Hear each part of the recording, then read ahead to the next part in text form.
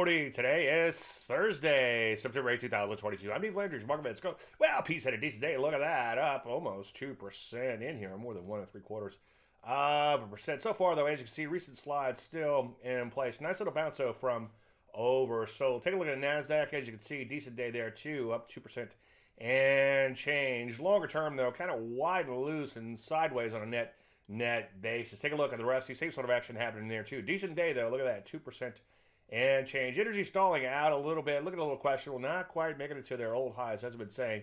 Very hard for a market to stay overbought and make it to brand new highs when it has a bottom at a top like that. Take a look at the financials. A little bit of a bounce there. Most areas, kind of like the financials, look like the overall market itself. Biotech had a decent day, hanging in there a little bit better on a relative strength basis. So what do we do? Well, I'm just not seeing a whole lot of setups, and that's probably a good thing. So continue to mostly sit on your hands. Other than these intraday bounces, there's not much to do.